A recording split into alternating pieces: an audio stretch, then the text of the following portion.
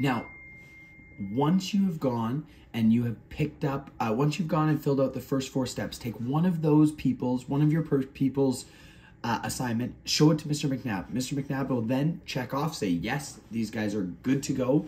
And what he's going to do is he's going to send you to go pick up your camera equipment.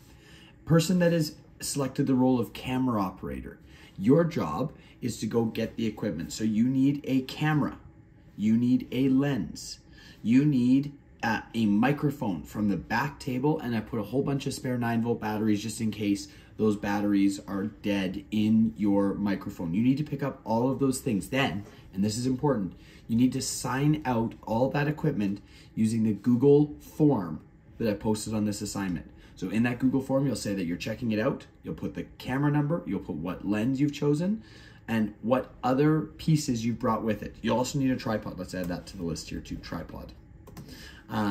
For this to work. So grab all of those materials, bring them back to your group. We're gonna get the camera set up.